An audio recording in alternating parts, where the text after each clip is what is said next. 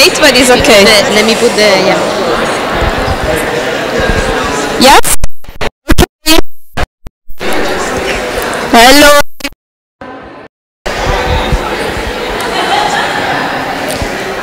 Hi. Thank you for being here.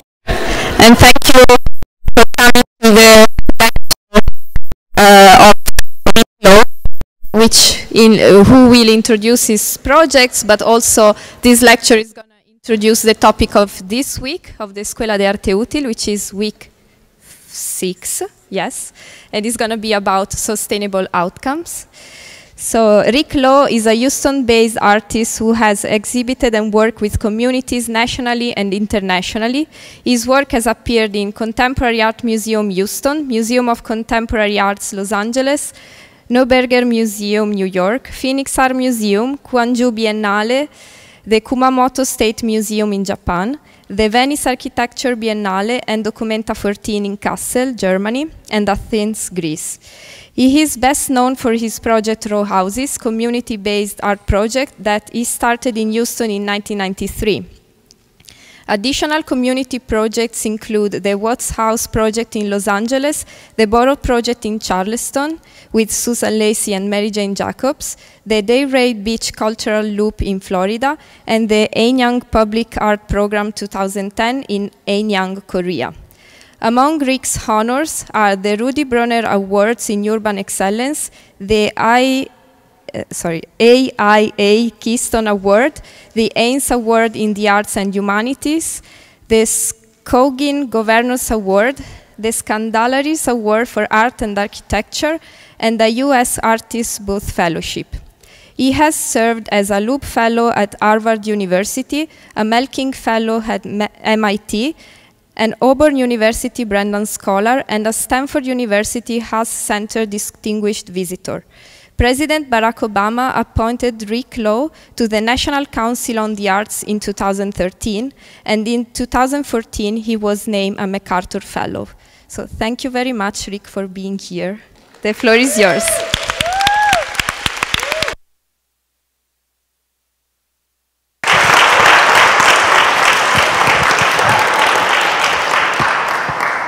All right, thank you guys for that energizing welcome.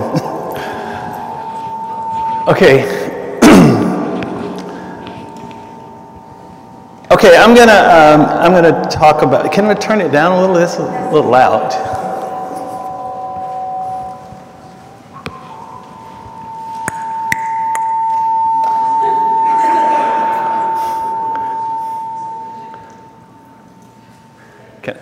Okay, you could probably turn it down even a little lower. Maybe, yeah, okay. Okay, all right, so, so since the topic is sustainability, sustainable, I'm gonna talk about 3 projects that I've worked on. And because it's interesting for me to kind of learn from, you know, I was trained as a painter, right? And one of the things in painting I was always taught was that you work on multiple things because you teach yourself. You know, when you're working on 2 or 3 paintings at a time, one painting is going to tell you something about what's, you know, happening with the next one. And so I kind of do the same thing in the context of this social and community engaged work. And, and so right now, I'm kind of being taught by 3 different projects. One that was started 24 years ago, this Project Row Houses. And, you know, and that's about long-term sustainability, you know. And then another one started around it officially started in 2013, and is still going. And then there's the one that, that I just started kind of this past year, and so it's kind of just kicking up.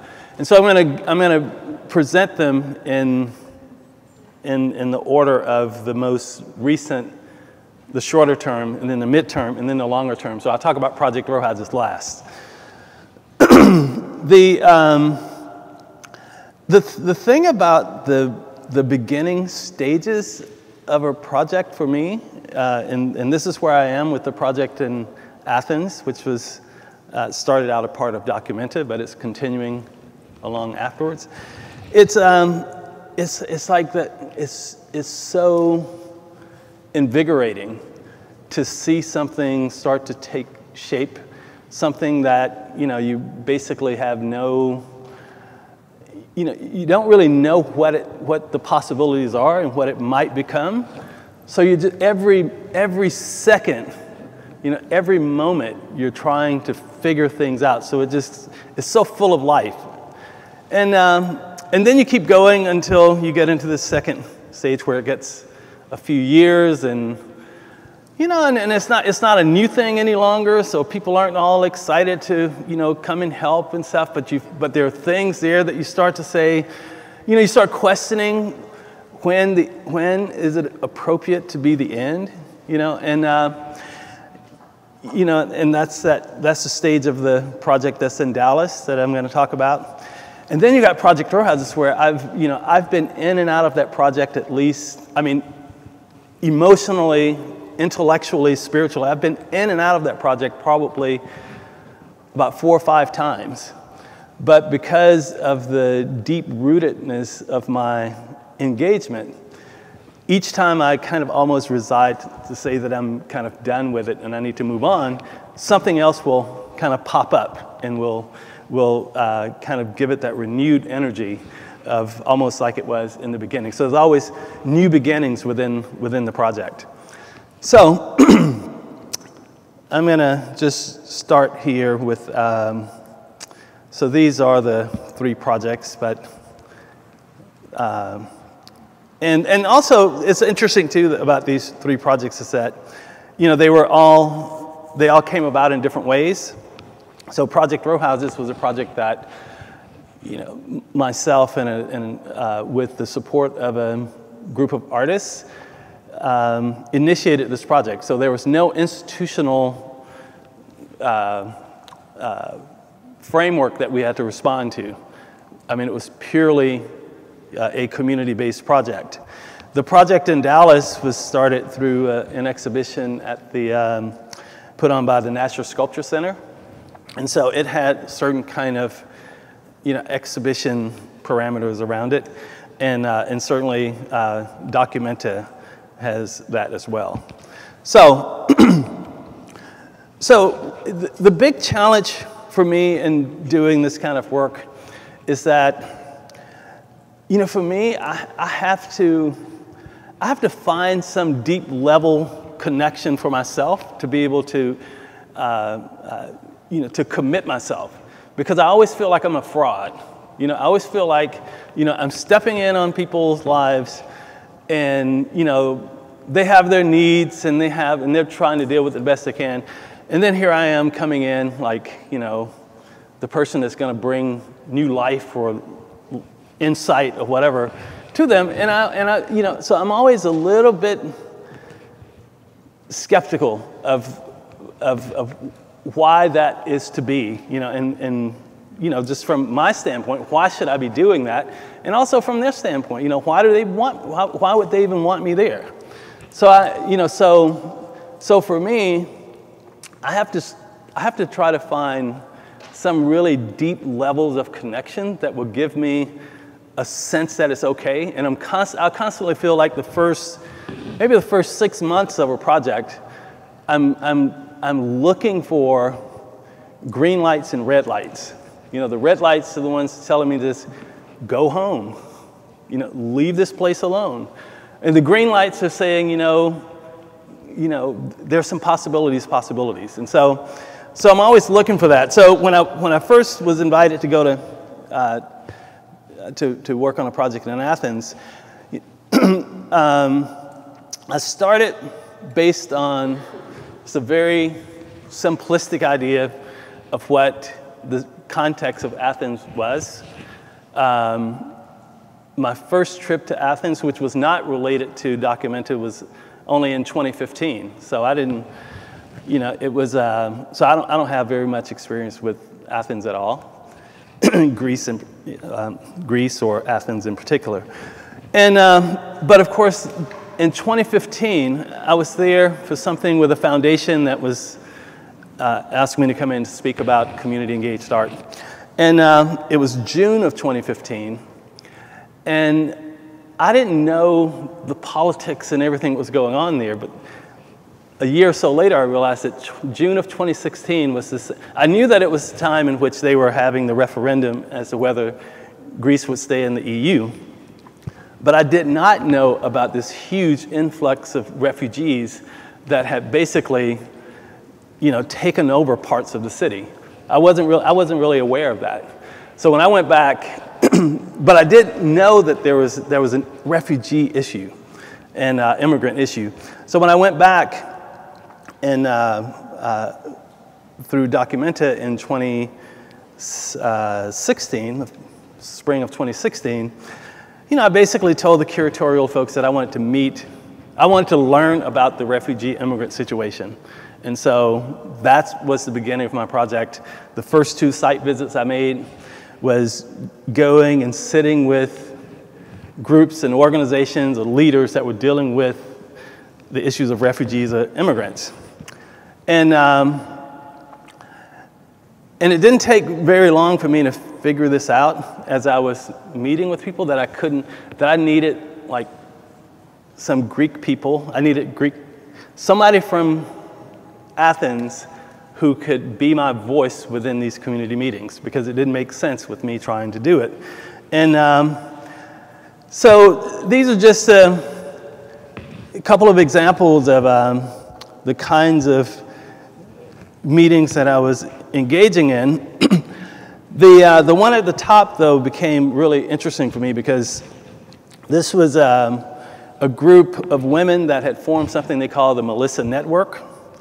It was started based on a Greek anthropologist, a woman who was getting her PhD in anthropology, and she connected with these 5 women that were former refugees as a way of just kind of understanding what their issues were and supporting them.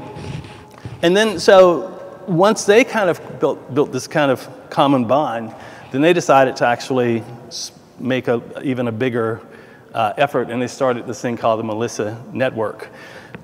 And, and this was important for me because when I went to visit this place, Melissa, which was, first of all, it was kind of a little strange, you know, when people say, well, we really want you to meet with this group, Melissa. And I'm like, Melissa?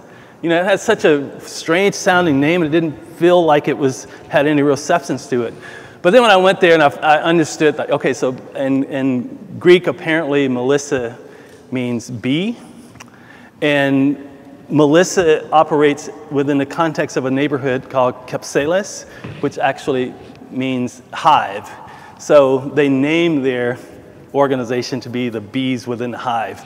But anyway, it started to make sense because they were doing this incredibly powerful work with refugees that kind of, and what was interesting about it too was that the space that they created reminded me a lot of the safe space that Project Rojas is trying to create for the transitional housing program for single mothers that we do, and which also created a little bit of tension and problem. I mean, I was so respectful of the safe space that they had for women, but here I was, a man, having to intrude on their space to figure out how to work within that context. So there are always these kind of things that are, you know, that was kind of a red light for me, but I managed to get through that.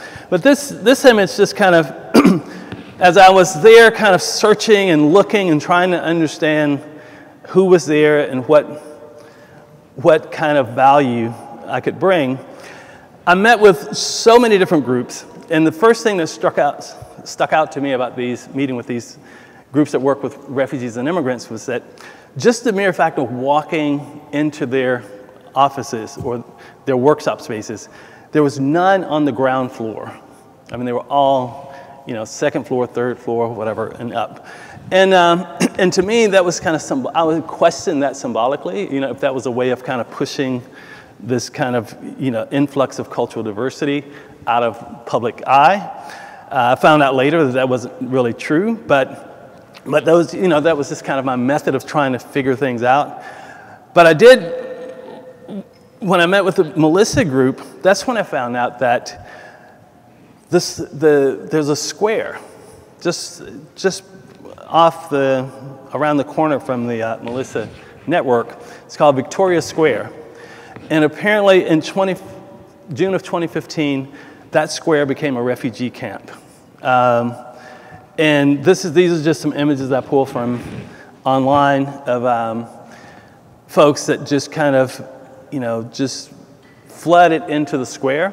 And it made it such a tough place for the business to operate that all of a sudden, this kind of weird tension happened there. I mean, from what I'm told, is that that on one hand, while you had people were going out trying to help the refugees, taking them clothing and food and stuff, you had the rise of the Conservative Party that was coming, and they were beating people up. So you had this kind of weird kind of conflict there. And a lot of people associated the businesses with bringing in the conservative wing, basically because the businesses were upset because they couldn't operate. I mean, there was, in fact, they did a collective action in which they all decided to close their businesses and threaten the mayor that they were all going to walk away from their leases because they could not operate if they didn't do anything about the square. And so to me, this square became something to me that's symbolic of the whole refugee situation there, and it just became a kind of a no-brainer that it would be a good place to start to, to highlight this issue and to talk about it. But so I had to start to kind of move in a direction that I felt I had support around this. So my process of doing these things, though, was that the first was meeting with lots of refugee organizations and leaders individually, and then later pulling them together as a group to speak to them about my observations and what I thought might be possible, to get kind of feedback from them. And so I did that on the first go round and got really good feedback. People thought it resonated with them that Victoria Square was this place that could be symbolic for the issues that were going on. So as I started to get people, we organized these kind of tours of the neighborhood. And so for me as the artist, trying to figure out how to get Victoria Square to speak, I had to find a way to do it that wasn't, that had a kind of a quality that wasn't just in the messiness of the square. So as we walked around the square, I ended up seeing this building on the right-hand side there, and thinking about this idea of my experience of visiting refugee events and or organizations, and that none of them are on the ground floor. They're not very visible in a public sense. And so I knew that I needed a space that had a real strong public presence. So this building spoke strongly to that because it had these big windows. And the other thing that was interesting about the building, though, was that it was not on the square. It's just a block down from the square, but a very strong pedestrian street. And so I thought this idea of taking a space that could focus on the square, could get people to see the square, because when you're in the square, you can't really see it. There's so much activity and so much stuff going on that I felt like everything would get lost. So taking the idea of the square outside of it into kind of an isolated place became the idea. And so I managed to get this building, which had been closed and not in operation. So we cleaned up the windows, got rid of the graffiti and all that stuff, and then started to kind of put the word out to artists. I started to put the word out to artists because I knew that also that while these community groups or organizations were interested, most institutions are doing what they do because it's what they've been doing for a long time, and they're not really capable of kind of shifting gears and moving in a different direction just because somebody comes up with an idea. So what I needed was a new group of people that could help kind of nurture this idea into the community, and so that these organizations could find their voice in it. And so I started meeting with individual artists from Athens to ask them if they could help me understand the cultural context, which actually turned out to be a really great thing, because I also learned there was real tension between the cultural community in Athens and Documenta, because apparently they didn't feel that Documenta was honoring the existing cultural community there. So I had that going for me, that the mere fact that I called out to speak to people, they were very excited to talk to me about it, because no one from Documenta had been doing that before. So once I was able to do that, and I told them about the space, immediately we started getting response. And so things like this, like this artist who lives a few blocks away, she had a silkscreen studio. She had kind of closed down her studio and was spending most of her time in Berlin. And she heard about what we were doing. She says, look, I have this silkscreen studio. I could bring it and set it up for you guys. And the next thing she said, I could do some workshops with folks if you want to. And so we pulled in the women from Melissa, the refugee organization. And they started to do workshops on helping us design the facade of the building and what kinds of things we wanted to happen there. And as we were doing that, then we also started to find people from around the neighborhood. I mean, because, vertical lifestyle there, with people looking out at the balconies, kind of seeing what we're doing, people walking down the street. And then people started bringing things to us. So we were able to start doing these workshops with, starting with the silkscreen stuff, doing the facade of the building, but also, providing other kinds of workshops, as we went along. And then I started to coalesce this team of people that was, that became really good stewards of this idea around dealing with this issue of the infusion of refugees and immigrants within what they considered one of the old bourgeois neighborhoods of Athens. In fact, it was up until the late 1980s, it was one of the kind of the in neighborhoods. And then, as people start moving to the suburbs, immigrants start moving in. And then, of course, then the refugees start to fall in after that.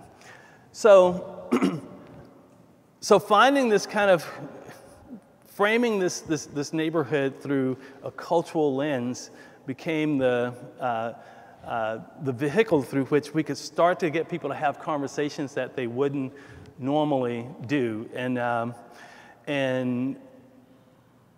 just going to go through a few more images here of just different kinds of meeting activities and things, the kinds of engagements, fairly broad. Mostly we started within the confines of this space, but then we started to move outward into the street. This is El Pito Street. And the other thing too about this kind of project was, and I look for these things when I'm working on, it's like little symbolic meaning in things that you can kind of help give people something to hold on to.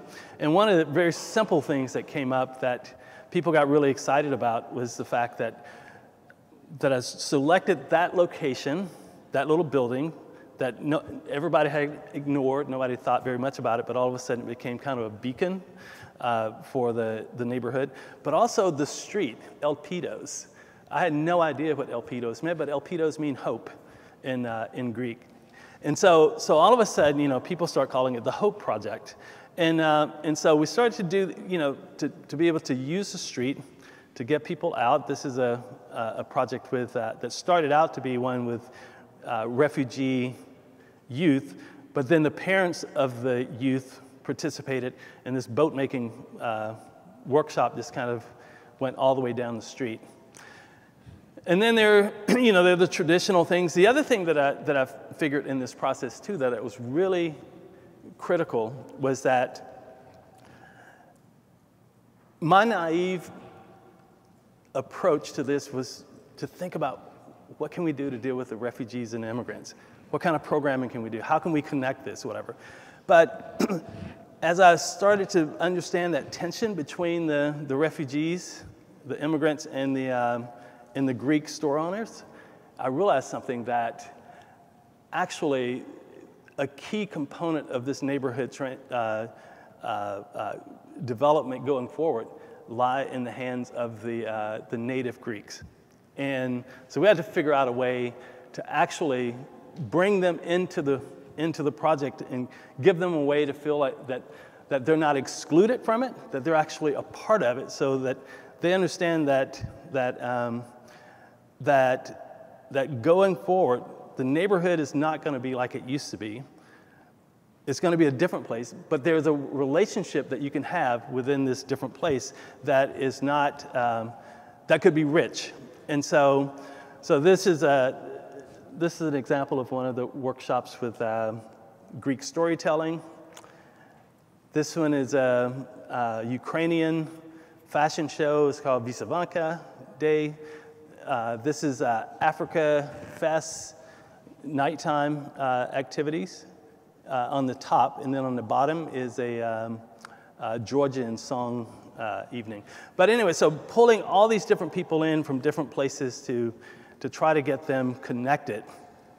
And as the team was kind of pulling together, this is the woman on the left-hand side became really, really critical in the project. Her name is Maria Papadimitriou. Maria represented Greece in the 2015 Venice Biennale. And she heard about the project, and she was very, very skeptical in the beginning. In fact, the first meeting we had, she basically kind of put the word out that, why is this guy from Texas coming here, trying to do this project? There are so many artists in Greece that are doing work like this, and when she hit me with that, and I just told her, I said, you're right. I said, but the situation is this, that, this is an opportunity that Documenta has provided, and they provided it through me. Now, it's up to me and you and others to figure out how we can use it and leverage it for the context of this, of doing something in this neighborhood. And after a couple of weeks, she wrote me back and she said, look, I'm going to be full in on this project, 100%, but I want no recognition from Documenta. And so, so several of these artists, in the lower right-hand side, Nico Nikolopoulos was also a great artist there. And then Ellie Christaka, the young woman there, is the project manager. And so we set out to start. So then, once I had these guys kind of full in on the project, then I was start to figure out some things pretty quickly, like strategies that we could get people to talk to each other when they wouldn't before. The businesses who had this really weird tension with the refugees and immigrants, they weren't talking to each other. So nobody understood what was at the root of the tensions. And so we figured we needed to get them to start speaking. And so we came up with this idea of a newspaper that we call One-to-One. And the idea behind the One-to-One was to go out and find, two businesses that would be willing to be on this newspaper and that would talk about themselves, this neighborhood, and how it got to be where it is. And we published this thing every week. And when we started out trying to get people, it was very slow.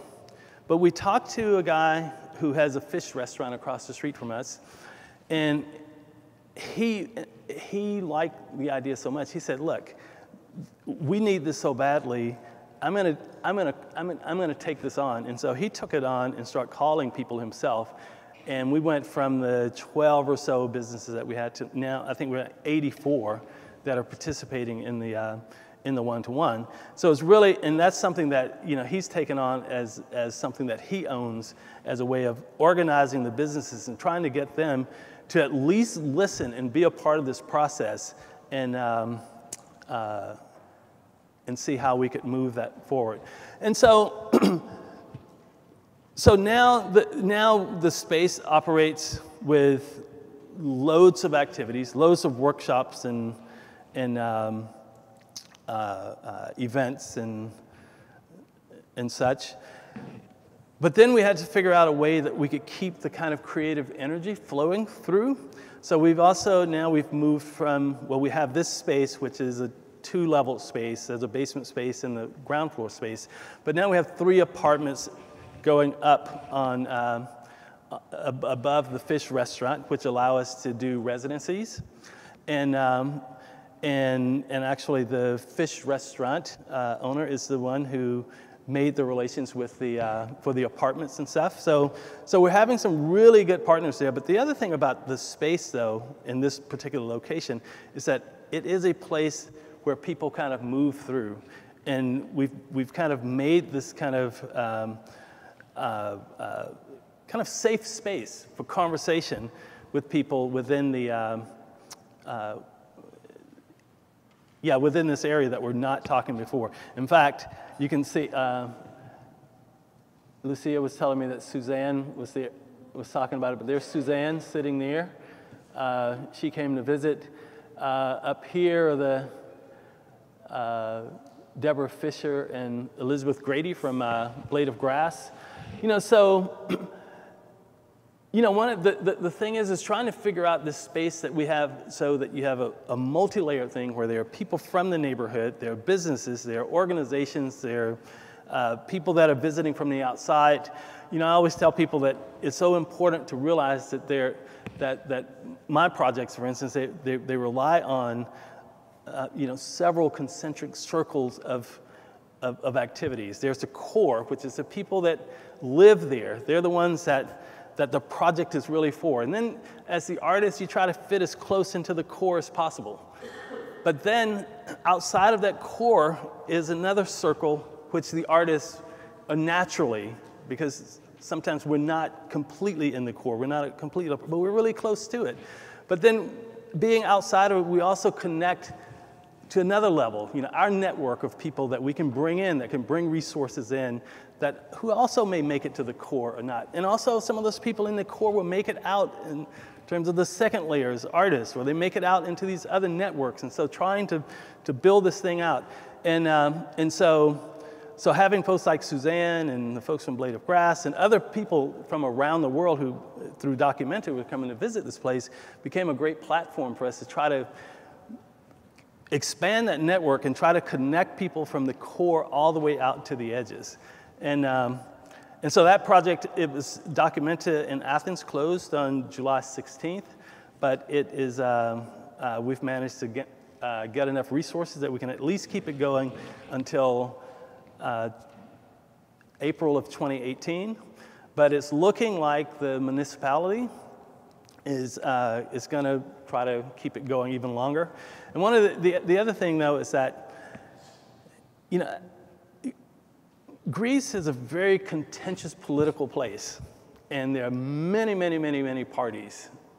In fact, it's in our district, District 6, there are 13 councilors within our district, with ranging from the party, the Golden Dawn, which is the fascist party. That's a party that was beating people up. That's very anti-immigrant and refugee, to the Communist Party. And so you've got like these, and you've have fractions. You have like several left-leaning and several, fascist-leaning, and several in the middle. So it's kind of it's a strange kind of dynamic. But the interesting thing, though, Maria's been really good at this, and that's why having someone who knows the local politics and the way things get done is very, very, very helpful, because they were doing things that would make me very nervous. All right, so I go to the fish restaurant, which is kind of our partner, and I walk in, and Maria says, so the person I'm speaking to, she's from the far right party, and she's been coming over, watching what we're doing, and she really likes it, and she really wants to be engaged. She wants her party to be engaged with what we're doing because the election's coming up. And I'm like, that makes me very nervous.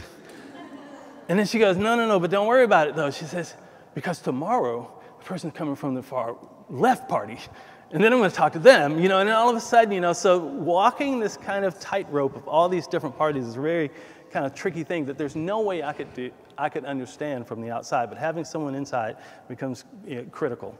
Now, I'm going to move from, so this is a project that's been going now for about,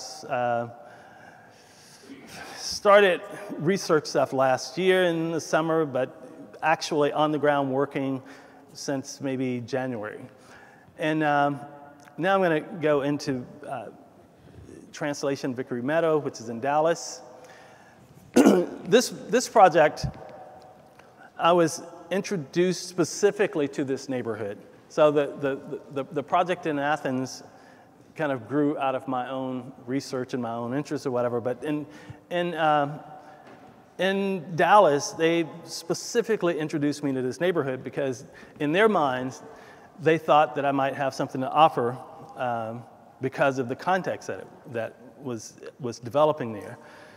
And the context is that if you see all this blue property here, all of this is, it's just 1970s style suburban apartment complexes, like the ones on the right-hand side.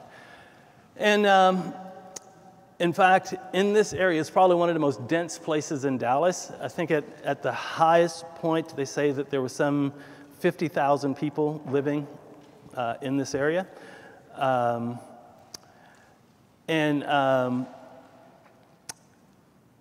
But when it was built as like the really hip place for young college grads to move to.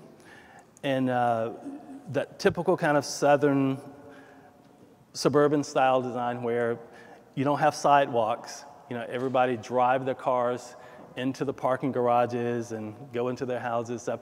And when they need things, they go out of the neighborhood to the shopping malls and that kind of stuff. So it's not there's nothing about public space in these kind of things. And but apparently in the late 80s and there was some changes in the Fair Housing Act that kind of broke up these single use or design housing for singles. So they started making one-bedroom apartments, combining two of them and making 2 to 3 bedroom apartments and making it so that families could be there.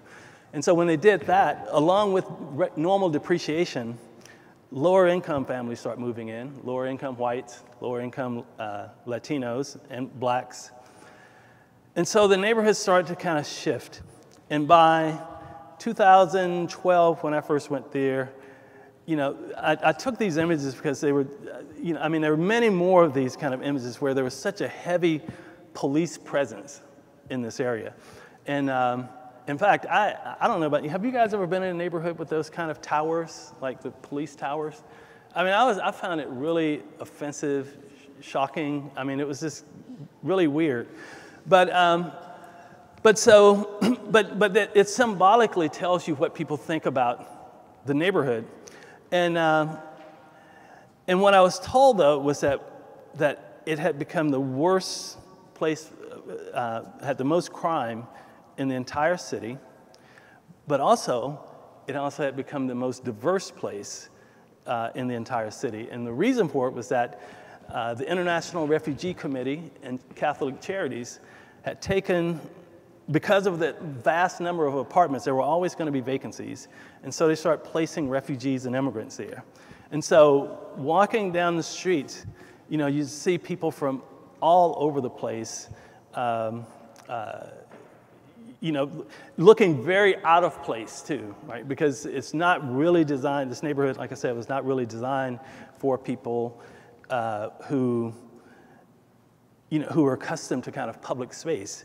It was designed a very suburban type lifestyle. But most of these folks, they needed public space. They needed the neighborhood to work for them because they didn't have the resources to drive to the mall, and they didn't have the resources to do it. So they needed to figure out how to interact within their community.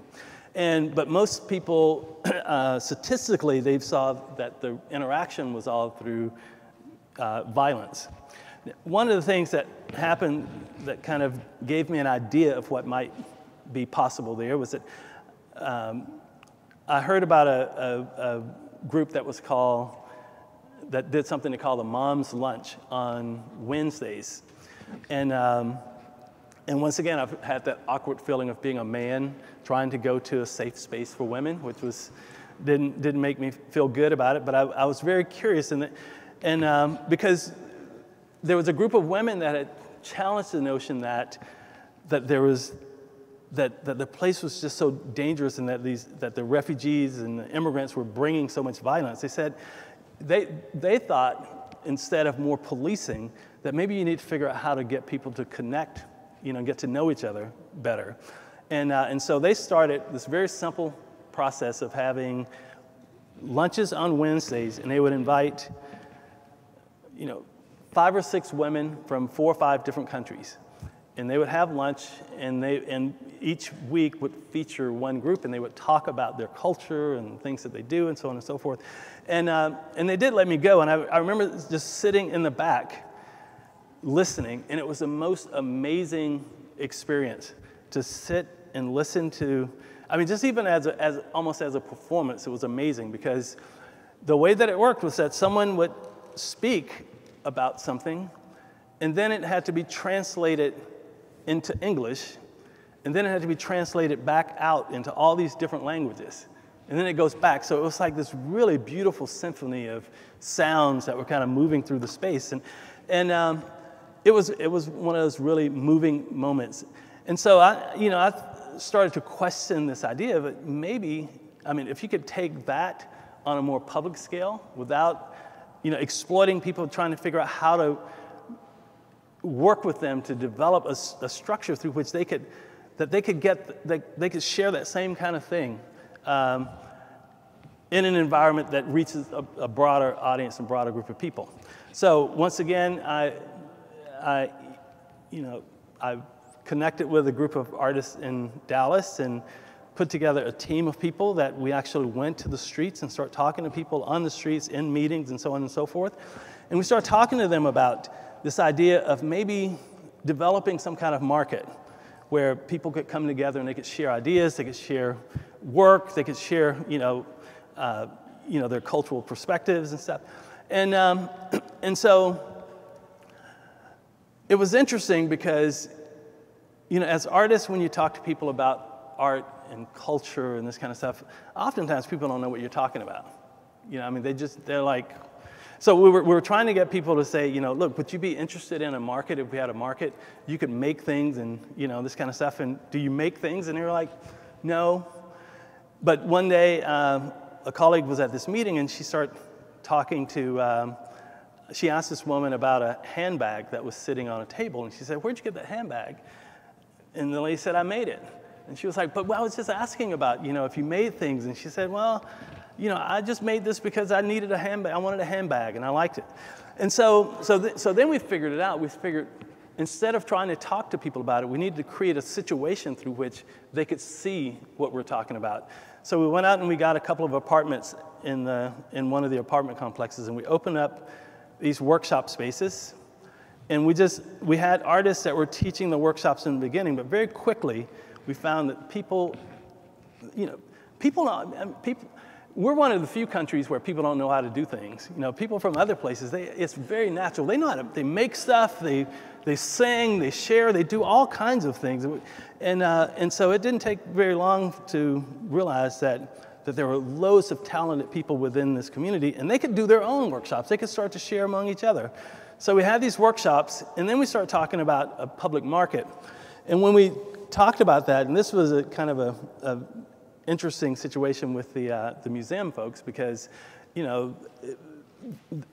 wanted me to work in this neighborhood, but I don't think they thought that I would do a project that would kind of require them going to the neighborhood. And so the idea of making this market would say, look, this is extending that network, right? Trying to create some layers to opportunities for people within a given situation. And the museum became a vital part of that. They have a great network. Bring that network, into this community. And so we started talking about this market, and they said, oh, we don't think nobody's going to go. And then the people in the neighborhood, the service providers, they're like, oh, people are not going to go. They don't trust each other, and so on and so forth. So we decided we would just do it around food and just see what happened. We'd ask people to bring food and see how this thing go. Right outside of the apartment complex where we had the workshop spaces, and we had this big shade tree. It was in August, and we thought, let's just give it a shot. And when we had people to just start loading in with all kinds of stuff. We thought maybe we'd get 4 or 5 people to bring stuff, but we ended up like 12 or 13, different, kind of people bringing different foods. And it became this kind of real, it was this kind of calming situation within that space. In fact, one of the best testaments for this project was that as we were setting up and trying to get ready for it, this group of young African Americans were walking past, and they were like, what the fuck y'all doing? What are y'all doing in our neighborhood? And we were like, oh yeah, you want to come? We're gonna have this little market thing. You want to come and help out? And they were like, yeah, y'all gonna have some kush, And we're like, no, that's not what we're doing. We're not doing that, And he was like, yeah. And he was like all like, one in particular, he was kind of the ringleader, and he was kind of like really aggressive, and so they walked off, and then after we did this event, and we were cleaning up, and it was like maybe about 9 or 9:30 at night. We're all in the apartment, kind of, reflecting on what happened. Somebody knocked at the door, and it was this young kid. And what was really interesting about it was that in the street during the day, he didn't have on a shirt, and he was all gangstered out, and he just seemed like this really tough guy. But then when he came back, he had on a shirt, and he was very calm. He was very quiet. And he says, I was sick today, and I didn't come. I didn't come to the thing, but I was watching out of my window, and he was like, we never see anything like this in our neighborhood. It's like, what are y'all doing? What does this mean? What are y'all trying to do?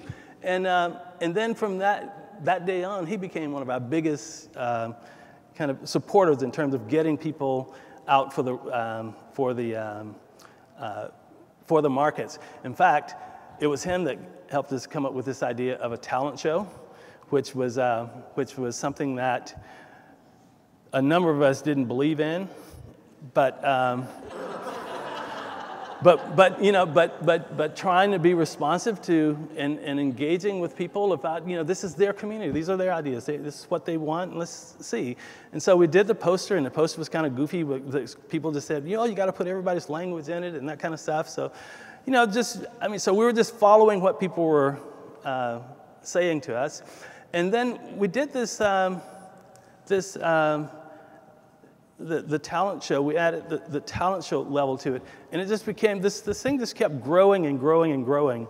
And for that talent show, the initial talent show, we had 27 performers. We were only supposed to go for a couple of hours, but it ended up going 4 hours because we had more and more people that wanted to perform.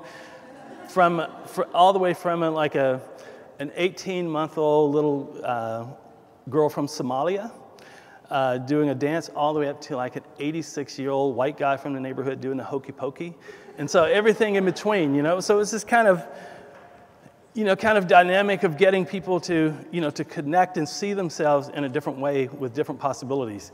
Now, so we started doing these markets every month, and they were going along, and then,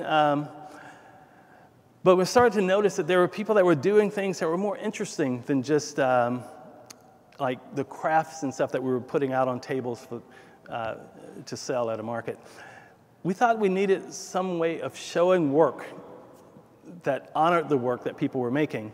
And so we thought about getting more apartments and kind of whitewashing the walls and putting up work there. But then I was talking to a friend of mine, Mark Bradford, who's down in LA, and we were talking, and he was talking about his show at White Cube in London, and he was talking about the fact that one of his paintings was going to go for over $1 million and all that stuff, and I was like, it was kind of the art market. I know very little about it, so I was so blown away. But I was teasing him, and I said, we got all these people in Vickery Meadow, man. We need a white cube in Vickery Meadow. If you can use a white cube to escalate the value of work that way. And, you know, and just this idea of making things seem important, you know, the idea of like putting things on a pedestal or putting things in a white cube, whatever. And so I went back and I talked to a group of architects that I knew in Dallas, and I challenged them. I said, you know, could you design something that is really cheap, you know, to build, that's like a little white cube, just enough space so we can do little exhibitions in them. And they came back with some really interesting results that we ended up getting these little boxes that we could do different things to them on the outside, and we placed them along one of the main streets that go through, and they became like these kind of public amenities for the neighborhood.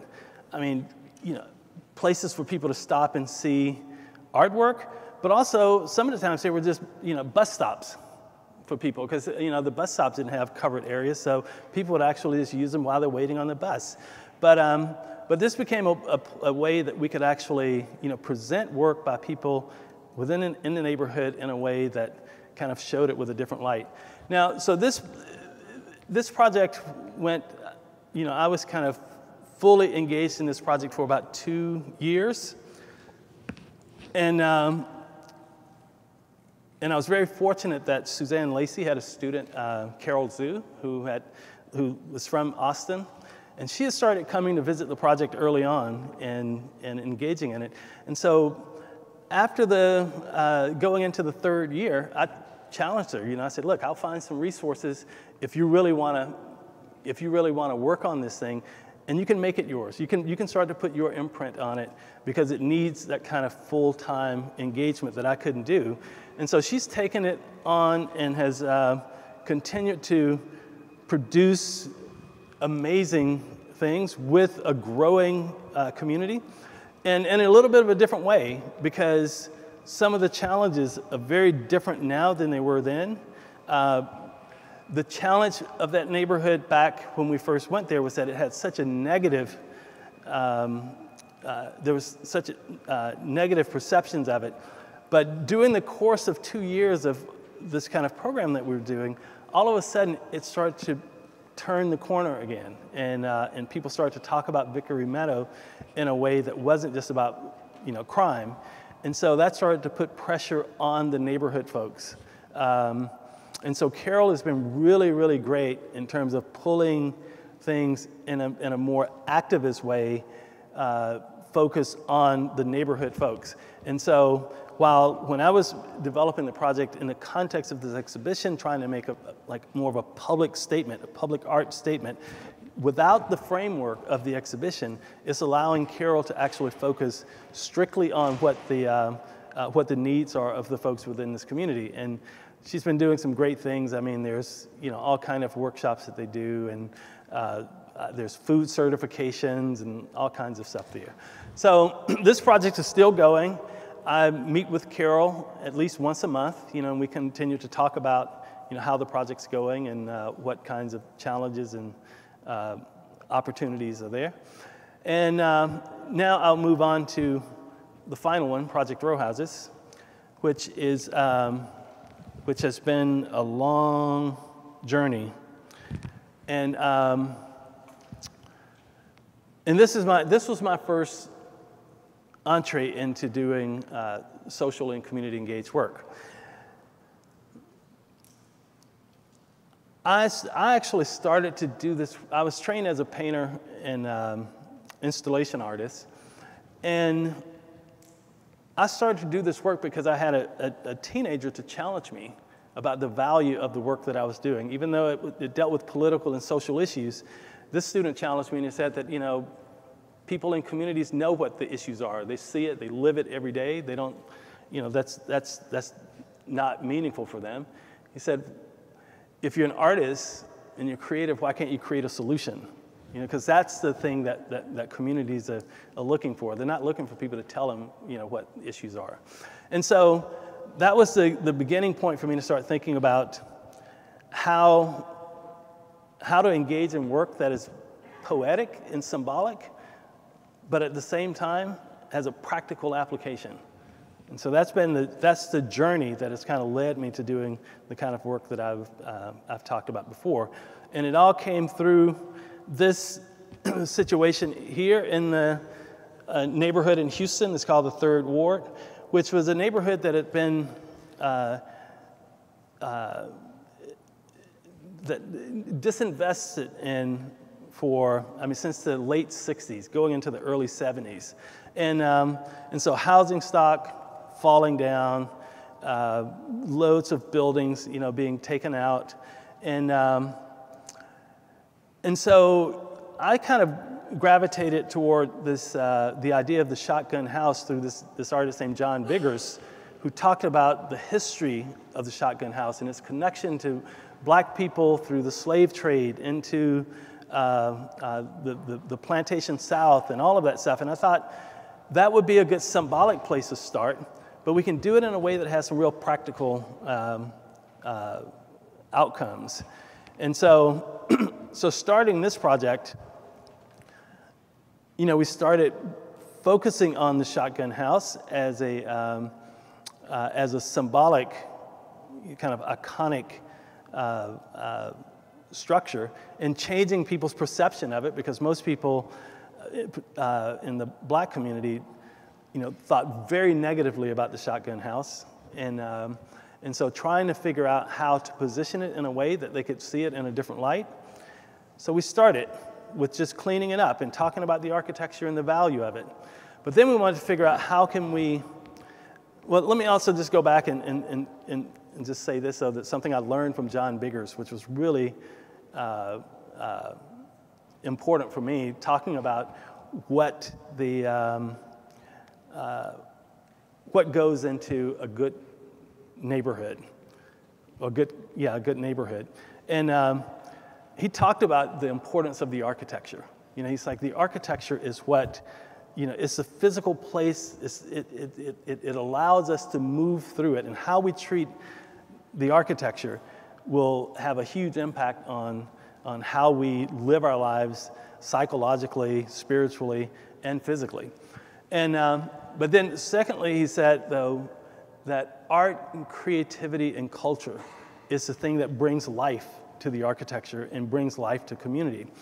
And once you have those, and the third thing he said, then you have to start thinking about how do you educate people so that they understand the value of the architecture, and the art and culture. And then the fourth thing was a social safety net. He talked about how do you, if you have the architecture, you have the art and culture and education, but still, how do you take care of those people that are really, falling through the cracks? And, one of the most impactful stories I remember him telling me was that how he said, people say these shotgun houses are small and they're not fit to live in. But he said, if you think back 60 or 70 years ago when lots of black people lived in shotgun houses, you didn't have nearly the kind of homelessness that you have now, right? So in these little houses, you could have up to, 8, 10, 12 people living there, but they all had a place to stay, and they had food, and they had a community of people that cared for them. And so those were the things, those were the four things that I always start trying to think about when I go into community work and trying to figure out, where the value is in those places, looking at those principles. And so we started to honor the architecture. We just cleaned it up and started to create a language around it. But then the art and creativity, we started to connect with artists who could help us kind of speak and bring life to some of the issues that were going on in the community. In fact, Lucia, this is the one in the blue, the one at the top. That's Andrea Bowers, who did this piece. That's a quote from Obama in 2006. It was a great project where she did. So the quote from Obama was from 2006 was on the front of the house, and then inside the house, the screen the image on the right-hand side was a video that she installed in the house that showed the excitement of people at the inauguration in 2008. And then, you can't see it, but if you were standing in this building, you look back, there was a small television with a, some footage from a 2012 town hall meeting where there's an African-American woman asking Obama if his being elected meant that she was going to be losing so much of what, people had fought for. So it was this kind of real interesting, way of getting our community to start thinking about the complexity of having Obama as president. But anyway, so, projects like this where people are helping us. In fact, we're going to go back to this because the neighborhood has changed so much, but having a passport for the neighborhood, so that, people can kind of feel a certain kind of ownership. Education programs that we've, continued to produce with young people.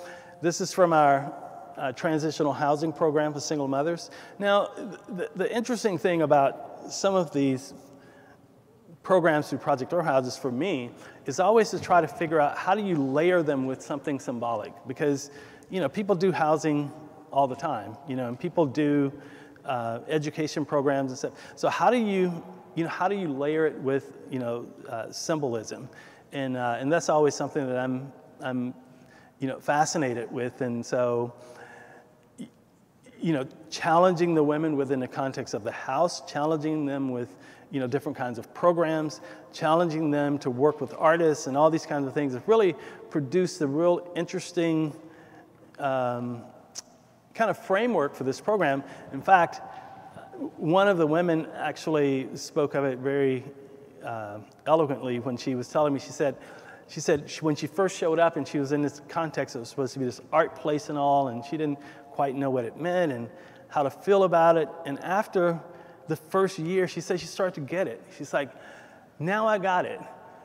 What's happening here is that this community is an art project, and Project Row Houses is transforming it. My body, I'm an art project, and every day I'm sculpting myself, and I make choices for myself, just like an artist would do when they're painting or sculpting or something like that, which is kind of, that really kind of hit the nail on the head for me of trying to, articulate what it is we're trying to do when we're doing things like a Young Mothers program. And then we continued, once we started with these 22 houses and started these multiple programs, we saw an opportunity to actually to expand into housing a little bit further. And the reason for that was because of the context where the project is. It's in this red area here that's in between downtown on the north, the University of Houston on the east, and on the southwest is the Texas Medical Center. And all those, large institutions are kind of aggressively pushing and driving the market. We started to see things like this happen. Now these images are from like maybe 2000, 2001. And we got like this first set of townhouses that kind of popped up. And our response to it, though, was to say, then we need to be a little bit more aggressive around our housing efforts and start looking at different kinds of housing type and start multiplying our housing approach, but in a very small scale, in a way that we could really pay special attention to the architecture, to the lots that we choose and all these different kind of things, and kind of making these things kind of come together in a way that that felt special. Now, and so we were kind of pushing out into this larger scale thing, but for me, I always have to do this kind of balance between what is the large scale of things, but also the intimate qualities that really make a neighborhood. And these are just a couple of examples, and these are from the mid-2000s. I started making these posters to kind of highlight neighborhood folks, to show them in a way that emphasized the value of their contribution. The one at the top was this guy who would just,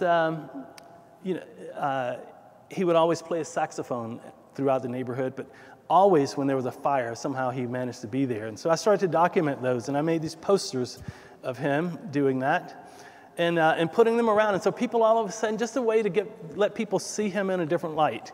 You know, he's not just a crazy guy that's walking through the neighborhood, but maybe there's some value that he has. And then the one at the bottom was the one that was one of the most successful ones, where this guy on the left-hand side at the bottom, his name is Eugene Howard. He called himself brother-in-law. And he had been in prison for over 20-something years, came out and didn't know anybody in the neighborhood. And I started helping him out a little bit and starting a conversation with him and asking him if he could start his life over again, what would his dream have been? And he said he would have liked to have had a cafe. So we went out, and I thought I would make a poster of him. And so we went out and I got all this stuff and we dressed him up, and I did this little poster of him and put it around the neighborhood. And it was amazing how it transformed him, because, you know, people would see it and they would call him out and all that stuff, you know. But then we started to contract with him on little things that we were doing at Project Row Houses. And he, for about the last 4 years of his life, he died about 4 years ago. But the last 4 years of his life, he became like a neighborhood celebrity. He had T-shirts, he had aprons and mugs and all this kind of stuff. And he was, you know, he was one of those people that was always at any kind of community event and providing his services. But then that's the intimate way of dealing with it. But then as an institutional way of trying to figure out how do we deal with this structurally in terms of preparing people to exist ongoing in our community. So we started to incubate small businesses. This is a co-op, a radio station there. We started to build stronger partnerships with partners that we thought would share our vision. The one on the upper right-hand side is was our first coffee shop to come to the neighborhood. On the left-hand side is the Early Childhood Education Center that we partnered with a group to do. And downstairs are 2 spaces that we're working. Well, on the right-hand side is one of our incubations. It's a little bakery. And on the left-hand side is a rental space. So, so then you know, when we start thinking about the context of a place like this, in a place like Houston where there's vast amount of land is cheap, and you're very close to these major institutions, it's just ripe for gentrification kind of stuff to happen. And we had a very challenging situation to happen in our area. There's a neighborhood park that was called Emancipation Park. And in my mind, parks need to be cared for and invested in. But there's a way to do it that's relevant to the place where it is, instead of some kind of futuristic idea of what it could be. And our community went the opposite direction. So these were the drawings for, or the renderings for this new park that has, you know, this Olympic-style swimming pool, this new building on the left-hand side, and all this new stuff. And they were going to spend $38 million in this park.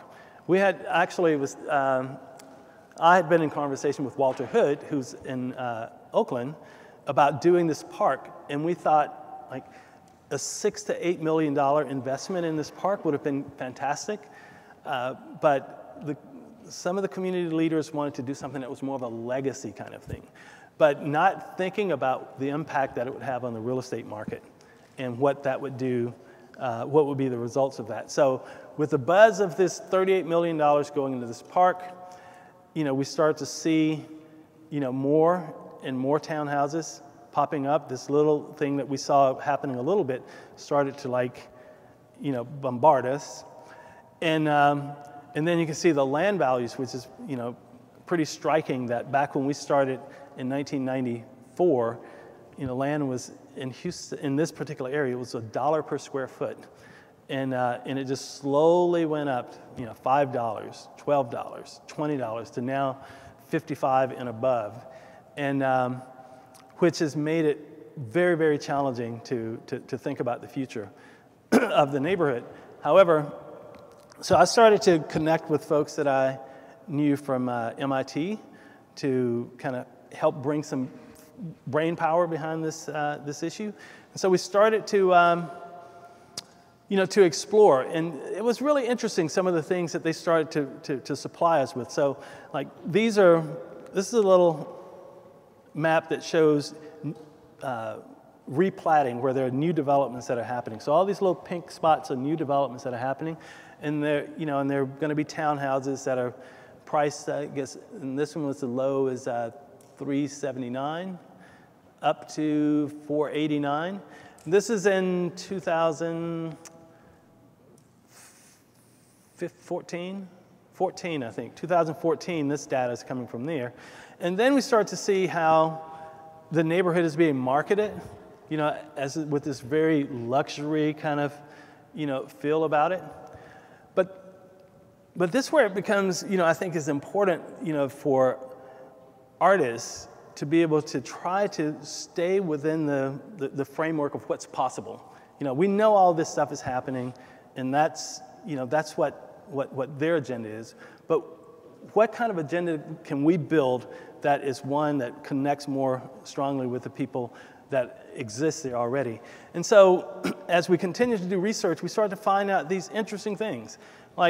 So all that replatting that was going on looked really threatening, but at the same time we started to look at, so that was only 5.7% of the property, but 21.3% is owned by community institutions. And that's just community institutions. That's not even including all the private owners that we've been able to talk to work with us in this process. And then we start looking at these, horrifying situations here where, there's almost no new construction permits over a 20-year period almost, and but huge amount of demolition permits that have been happening over time. But once again, exploring more of the possibilities of where the land is that we have connections to, and how we can, move that forward. I'm not going to go through all of these, but then, so we ended up, so out of the MIT visits, Project Horizons ended up starting something that's called the Emancipation Economic Development Council. That's named after the park that's in the area. And starting to engage people in our community about the possibilities and the responsibilities. Who's responsible for how this neighborhood grow and how we hold them responsible. And we ended up kind of coming up with this baseline of work groups looking at political engagement, the Dowling Street corridor, which is the main street, commercial street that goes through the neighborhood, but that's also a point of interest that I'll talk about in a little bit. And then anchor institutions. How can we get these institutions around us that want to come into our neighborhood and take it over to actually, leverage their buying power to support our community? And then, of course, the land trust to deal with the escalating, prices there.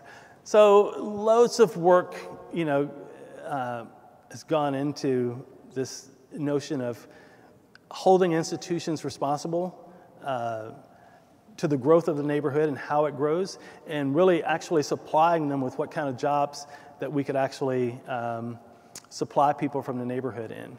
Now, and I just mentioned earlier about this Dowling Street corridor.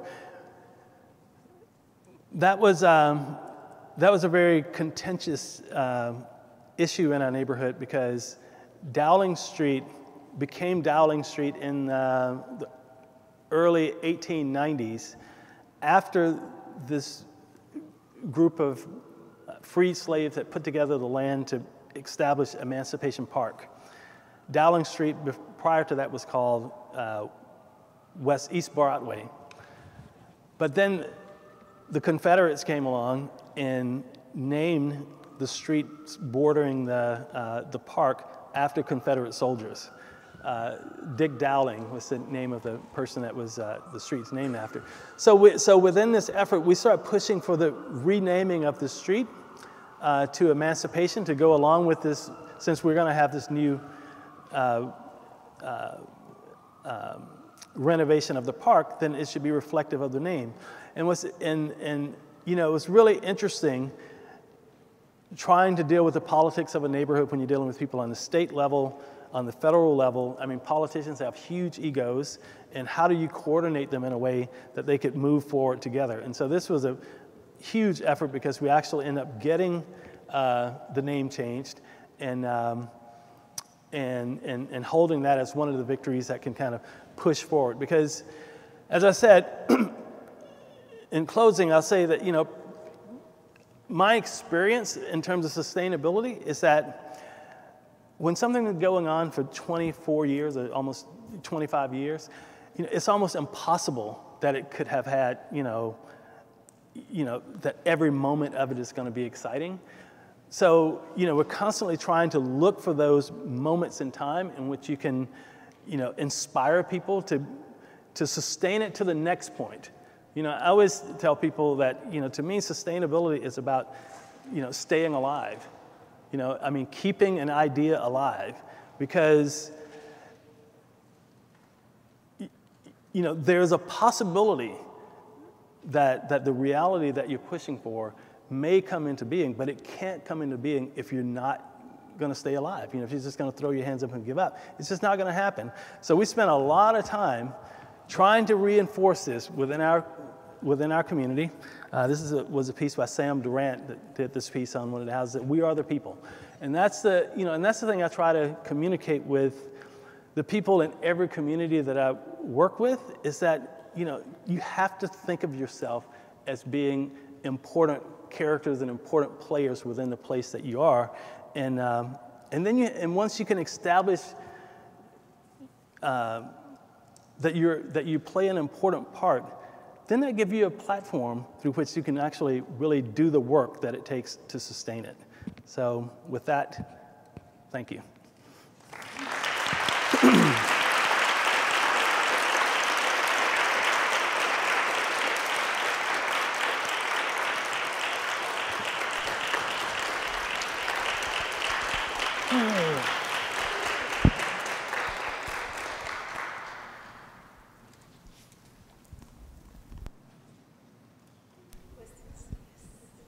Is there any water?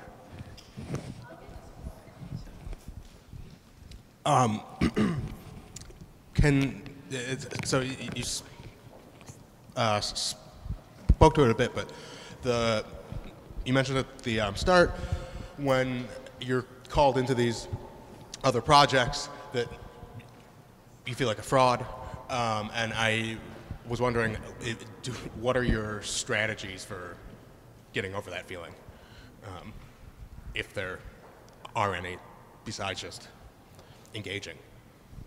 Yeah, I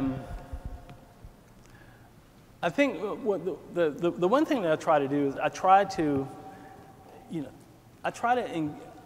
find people that have deeper roots in the place to kind of give me their approval. I mean, you're not going to get approval of everybody, but just having somebody, like even with Project Row Houses, for instance. I mean, there's a person there that I call him a mentor, and I selected him because of the time that he spent in the neighborhood, the level of respect that he's had, and I know that he's not going to compromise, and he will tell me the truth. If I'm doing something that's bullshit, he'll tell me, and he will call it out, and therefore, but if he does say it's okay and to move forward and do it, then it's okay, because he will fight the battle. So it's almost like even with the, we were charting on kind of, kind of risky territory when we were in Athens trying to organize among these business people without us having any real roots there. But now that, once we were able to get the guy who owns the fish restaurant to do it, now he will fight for us. So it's not me fighting. Because if I had to do it, I would really feel like I was, out of line.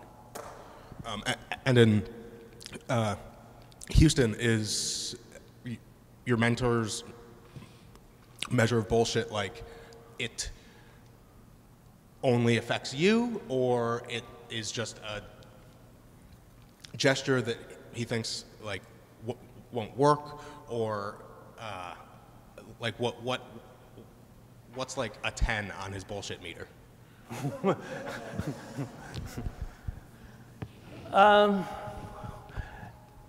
You know, I think one of the things, particularly in the Houston context, and I think in others, is that you build your reputation, and I think I get to get away with things and get support of things because of the reputation, and also let me just say I worked a lot volunteering with this guy before I started Project Row Houses.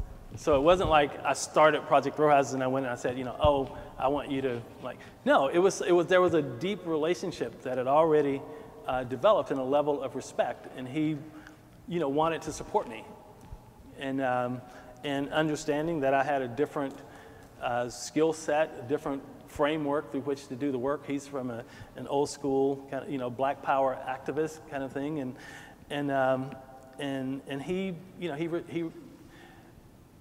he respected me enough because of the time that I put in with him that he allowed me to do the other things that he might have felt a little skeptical about otherwise. Yes. Hi, I wanted to thank you so much for coming. And it's very interesting how your work has, different disciplines have grown up around your work, like the disciplines around art that relate to community investment and community engagement, and the discipline of urban planning, which I now come from. I think the first time I met you, I was at Creative Time, very much coming from that practice, and then the second time I met you, I was in planning school and sort of represent that personally. One of the things that for me I see as a tension, and I wonder if you see it as a tension or not, is two things that you've talked about a lot, which is the role of symbolism and then also the role of technical expertise. I think sometimes people who come from an art practice think that aesthetics and symbolism are sort of owned by this certain world, and that stuff is not legible to like community members. And what I heard you talk about a lot is just the importance of symbolism to everybody. So I'm interested if you could talk about that, and also talk about this thing which is sometimes presented as a conflict to that, which is the role of like community organizers, people who are already potentially giving services to immigrant communities and affordable housing developers. So how do you play with these two ideas of sort of the symbolic nature of your work and the practical nature of your work with the institutions and people that maybe specialize in those two things solely and separately? Well, the symbolism, I think we sell people short all the time from a community standpoint. I mean, people are, I have this series that I've been working on. I mean, I just mentioned the brother-in-law thing and this other guy with, playing the saxophone. But there's about 10 people in my neighborhood that they're performance artists. I mean, they are so embedded in presenting themselves in this way that is not the normal, and they know it's not, and they take great pride in how they do it, but we don't have a way of acknowledging that, and so I think, I'm never worried about, I worry more about the art world people being able to handle the symbolism of a community than the people in the community, because they understand the people that are around them and they appreciate them, and they don't, and they move within, if you go into, it's amazing to see how the people that most people would call misfits, how they exist within communities in a very live, vibrant, and real way that mainstream kind of art world society can only accept that if it's in a performance context. But for those people, it's there every day. Now, I'm not sure I understood your question though about from the community organizer side. Yeah, maybe just more specifically, like when you're working in some of these neighborhoods who are probably have planners assigned to them, and also people from like refugee services like assigned to those neighborhoods too. How did you play with those people? Like in the second to last project you presented about, you know, making a pop-up. Like now I'm a planner, so I do this stuff too, but I don't call myself an artist. And I wonder how you play with those people, or maybe you don't, like planners and community organizers who are doing some similar, like using some similar tools. Mm-hmm. Yeah, I think the difference between kind of how I would, or other artists that I know, you know, kind of work within the context of community organizers, is that we're exploring these things. You know, we're exploring them. We're trying to find what's interesting about it and all that stuff. Whereas they have they're looking toward trying to figure out A to B, when, you know, our thing might go a little bit differently and around a circle. And so my experience has been they're not the easiest to work with. You know, I mean, I think, and also I also understand that there are amateur planners within neighborhoods all over that to me have much fresher ideas. You know, if you can weave them in, and then the planners will come along later. I remember when I started with Project Row Houses, the planners in the city of Houston saw what we were doing, and they immediately wanted to put up the roadblocks. I mean, they immediately start saying, well, you can't do these, you have to replat, and you have to do all this kind of layered stuff that would have killed the project. The only way we got beyond that was that we pushed the press. We used the press to leverage against them so that they couldn't move. So basically they end up, we didn't work with the planners in Houston, but they contributed greatly by saying they would just be quiet and leave us alone. Yes. Thank you, first of all. It's very inspiring work. I'm wondering about something. So you create these projects. You know, it starts small, and works as a kind of antidote to gentrification almost. So you find plots that are perhaps not desirable, that are cheaper, and then you build that community up, or you help the community build it itself up from the ground. And sometimes you create a kind of ecosystem around it, right? So it's not just the row houses, it's then a bakery, and support for other small businesses to really reinvigorate a community. And yet then you're still dealing with, you know, developers and whatnot, and these kinds of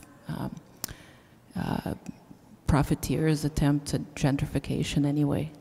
Do you have any creative thoughts on how to mess with them to make it less desirable for them somehow to then come and capitalize on this, you know, bottom-up effort? Well, you know, to me, over time, to me, the thing that I find about these projects is more important than what the outcomes may appear to be, is that people are engaged, that they're actively participating in what's happening around them. You know, to me, that is the most valuable thing. I mean, a lot of people, you know, it's kind of like,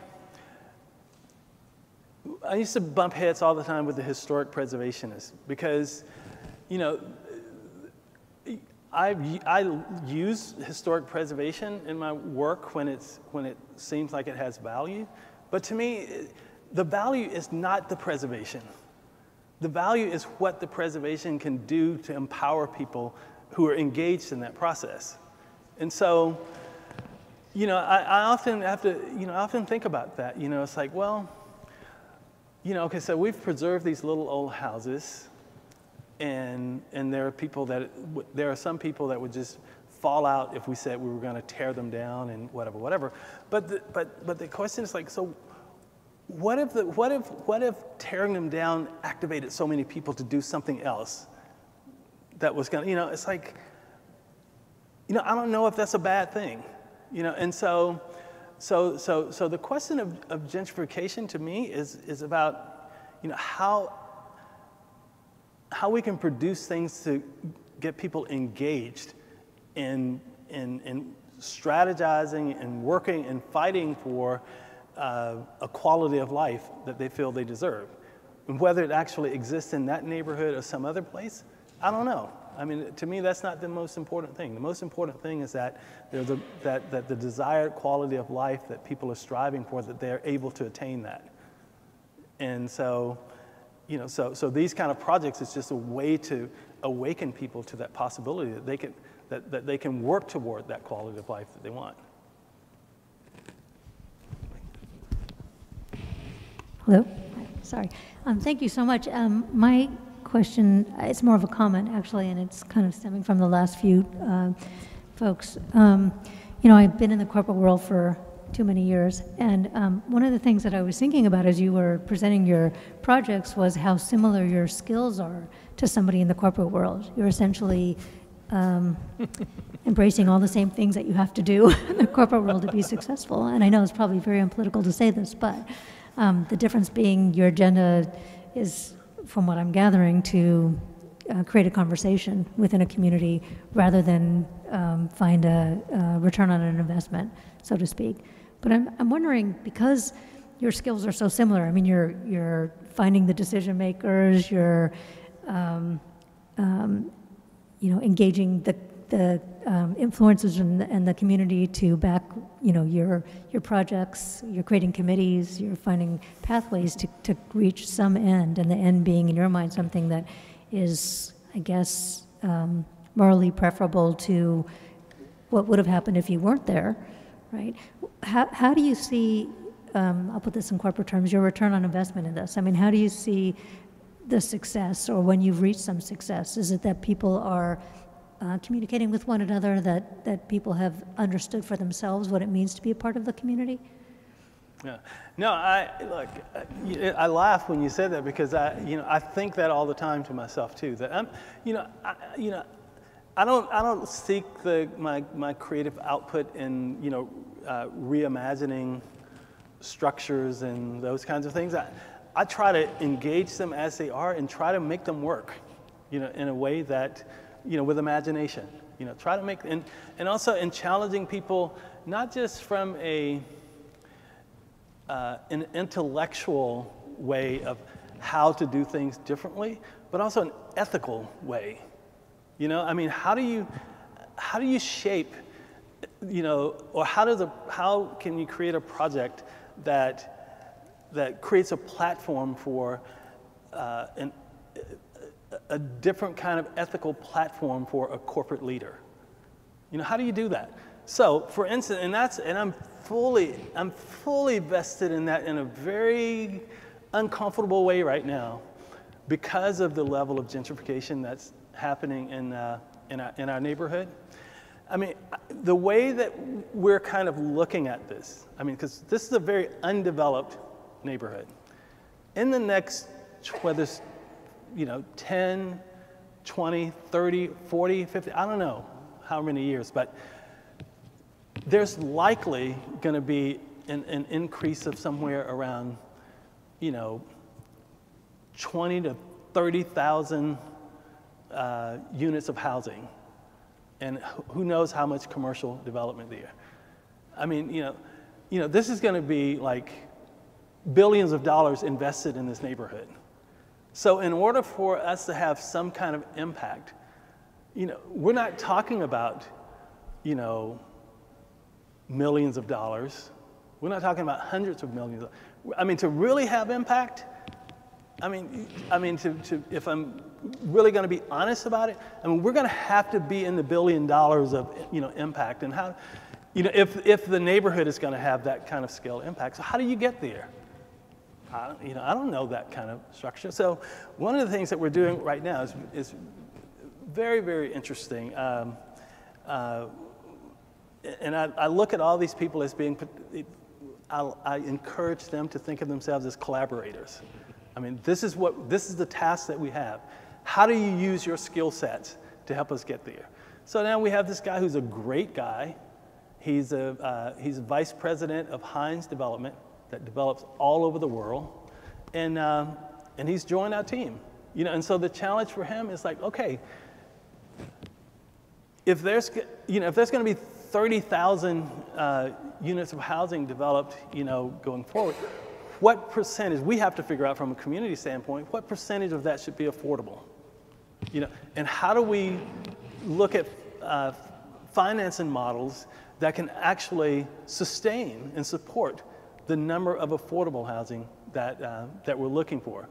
And, you know, we're starting out exploring this on a small scale within Project Row Houses. I mean, we're adding new properties and that kind of, we're buying new properties and that kind of stuff, and we're going to test it and see, you know. But yeah, trying to take, you know, the corporate models, the corporate personalities, the corporate skill sets, and trying to figure out how to get them to apply their intellectual capacity with a different lens from an ethical standpoint. It's, you know, the ethics of not just profit, but, you know, building community. So would you call yourself an artist that deals in morality, essentially? What's that? Would you call yourself an artist that deals in morality? Yeah, I think, yeah, there's definitely an ethical, I mean, there's, yeah, I mean, it's a, you know, I've spent a lot of time reading, some years ago, reading Aristotle's Ethics. And, you know, and Aristotle says that, I mean, he always talks about justice being the crown of all virtues. You know, and that's what this is all about. This is about justice, you know, and we're trying to figure out how to bring it into being within these neighborhood contexts. I have a question related to the longevity of these projects, you know, like, and the sustainability. I wonder, two things. At some point, you might be working in several of these projects at the same time, like your paintings. Like, so how you deal with all of that, and how you deal with not losing the credibility in each of the projects, because you cannot be there all the time, something that happened to all of us. And the other thing is, what happens when the community passes into another artist or into the community, and what is that process looks like, and also what happened, for example, with the narrative? Are you willing that the narrative completely change, or the project shift, or are you really interested in keeping some sort of dialogue on that? And I remember in Chicago when you presented the project with one of the people of the community who were speaking, and it was amazing. So I'm also interested in what is the training that you give when you decide to either go away from the project for a while, or like, what is that process? Well, you know, life will teach you things, and, you know, doing the work will teach you things. And I learned a big lesson from, I don't know if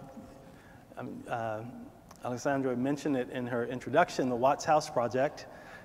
And I don't know how many of you are aware of that project, but I learned a lot from that project. And, you know, it was a project that I spent a lot of time trying to build relationships with folks within that community. That, I mean, to me, that was such a huge part of the project of Watts, was that there were so many different conflicting interests. And so having the Watts House Project worked early on because it was a disinterested entity that didn't have, you know, a stake in the neighborhood. Its stake was connected to all the different groups, and it kind of worked that way. And but then over time, it moved into the hands of an artist that I worked with, who I mentored, and he didn't have the same skill sets, and it took, and I was very hands off, and the project suffered, you know, from that, and came to a difficult ending. And so learning from that, I'd keep in contact with the people that are working on the project. Like, Project Row Houses has a full, it's an own staff. There's a board. I'm not on staff or board or anything. I mean, but I have my presence, and I make sure that that I'm connected there. But it's always important to me, though, that the identity of the project moves with the people that are engaged. Carol in the project in Dallas has, a completely different sensibility than I do about the work. I didn't really talk about this in the presentation, but the white cubes that were populating along the streets, it was an incredible opportunity, but it also came with a lot of risk, and it took a lot of effort to keep that risk minimized. And I understood that, and I worked really hard. And the risk is that, the spaces needed to always be impeccably clean. They had to be, you had to care for them so that they were treated as these sacred spaces so that they could live. And that was not her focus. Her focus was not those spaces. Her focus was much more in the organizing of the people that were there. And so those, the cubes suffered. And so actually, I think, several of them have been removed because, all kind of, problems here. But, so for me, when we were talking about removing them, I tried to articulate the value of them to her, but she just didn't see it. It had no value for her. And so, so for it to move along and for her to bring the other energies in, it's fine. Yes. I think maybe I had to go outside for a minute, but someone else might have asked this already, and it's implicit in one of the questions before, which is that what is the advantage to the projects to call them artistic projects rather than any number of other things? And where do you, does it really matter? That's one. The second question, the related question is, if we were to ask people in Houston, would they know that Project Row Houses is an artwork created by Rick Lowe, or how would they describe it? Okay. The first question, why is it important, to call it an art project? I think there's a lot of different reasons. There's the old financial reason that's very basic, is that, doing the kind of housing projects that I'm interested in and that kind of stuff is, if it wasn't an art project, where would I get the resources from? Because I have plenty of activist friends who are doing incredible work that make all of our art world work look like nothing, and they're struggling hard to make it happen because they can't get the resources. But we can leverage the context and the framework of the art of it to actually generate some financial possibilities there. But beyond that, though, I think what's important is that, as a project is called art, it gives people a different kind of relationship to the thing that they're dealing with. And oftentimes it implies something that's special, and so people give it a different kind of attention. So for instance, with the opening of this park in Houston, we had a funder that was saying, okay, well, there's all this vacant land around, and it's all overgrown and this kind of stuff, and we're going to have this opening of the new park, and it's going to be all this cluttered stuff. So we're going to we'd like to give a grant to Project Row Houses to hire a contractor to come and clean up all the lots. Now, you could do that as a you know, a cleanup kind of thing. But you can also take that and say, let's frame this cleanup as an art project, right? Let's frame it as, and do things, design, you know, the t-shirts and all these kinds of things, and make it an art project kind of thing that give people a different relationship to that than just the cleanup. If it's just a cleanup, people are going to see somebody, you know, coming through cleaning up the neighborhood, and they're going to, you know, eventually go out and start, you know, just going to throw stuff again. But framing it within the context of this, of an art project, and getting people engaged in it and invested in it that way, I mean, we got so much more leverage, and the project became so much more than just a cleanup. It became a point of pride and ownership of people in the neighborhood who participated in that project. So, so I mean, they're you know, those are just two reasons. But I think also, you know, it also gives it gives us an advantage to be riskier. You know, I mean, people, when you start talking about housing as an art project,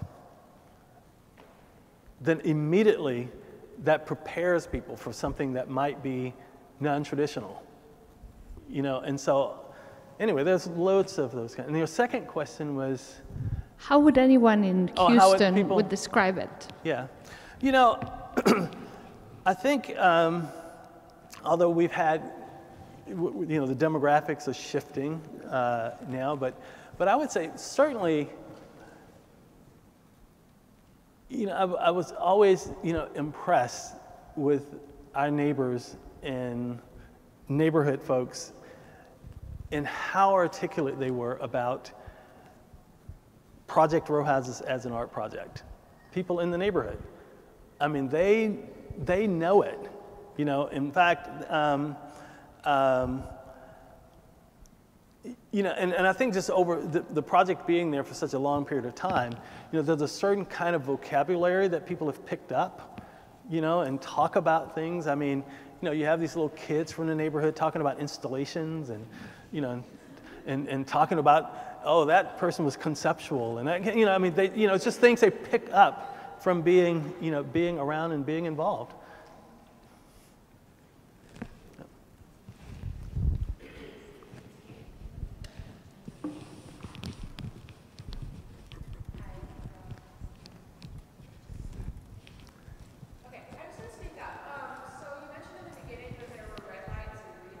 Mm-hmm. And I was wondering if you could talk about a situation in which the microphone,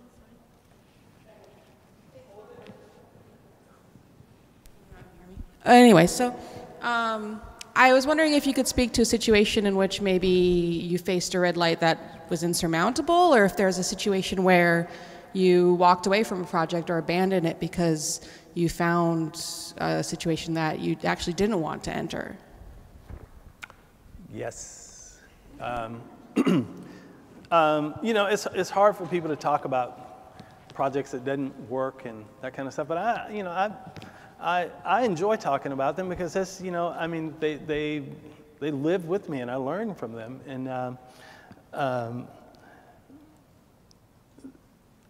was it 2014? I spent about a year working on a project with a group in Philadelphia, the Asian Arts Initiative. And, you know, and at a certain point, I just didn't feel that there was that we shared the same values about how we connect with. I'm not saying that they didn't value the community that they were working with, but there was just a different kind of way that they approached it than I did, and I eventually, you know, suggested to them that they needed to get another artist. You know, but also being respectful of them and understanding that they're, I mean, I like them, but we were just not in sync in terms of how I feel about working with, you know, different communities. I didn't want to, you know, leave them hanging out. They had a funder that had given them funds to do a project based on my involvement. And so to salvage that, I used it as an opportunity to mentor a couple of young artists that I was able to bring them in a different context. But it wasn't my work, really. I mean, it turned out to be the work of these young folks that I mentored, because I just, you know, I couldn't, because you know, for me, I like to go deep. You know, I like to go deep in those relationships. And when you go deep in those relationships, you have to be really real. You know, because otherwise, when things kind of mess up or get messy, people get hurt. You know, people lose jobs, people lose all kind of stuff. And so, you know, I mean, so I had to find, so we ended up readjusting the project with these younger artists that I was mentoring.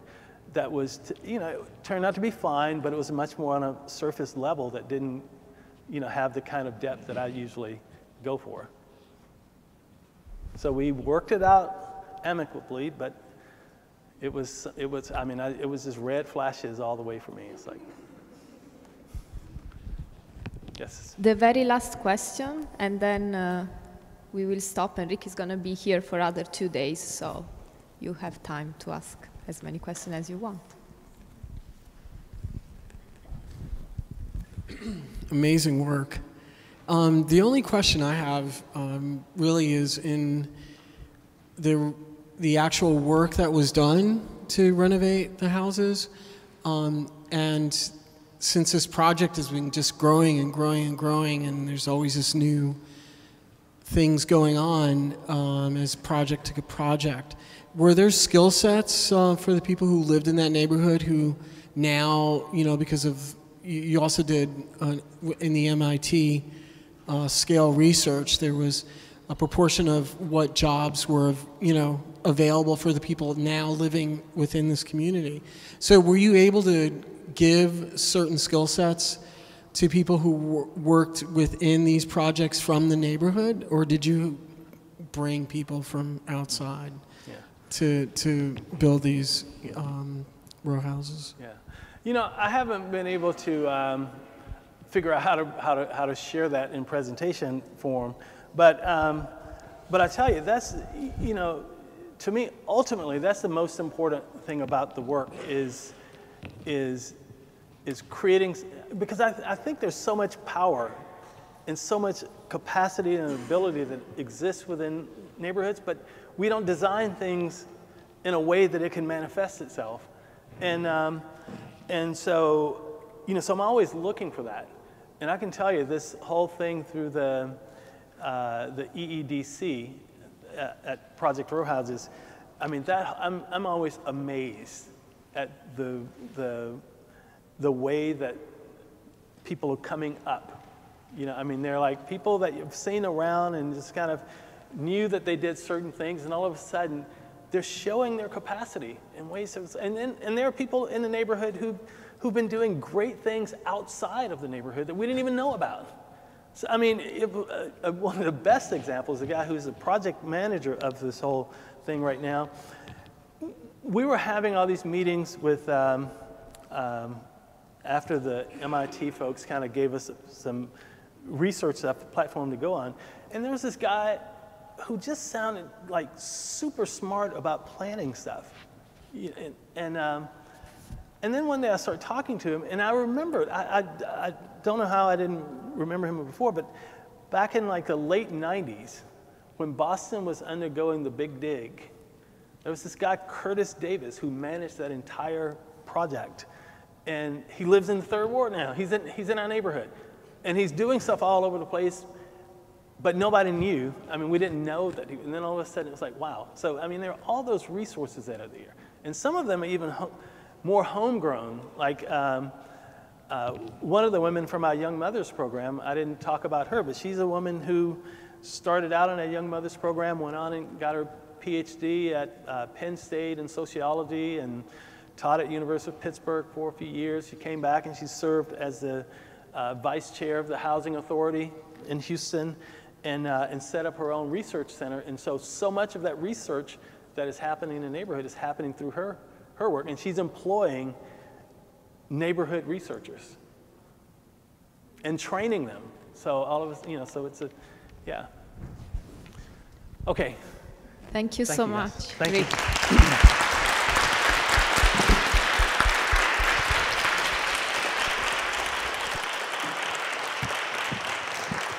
So tomorrow at 4 o'clock, right?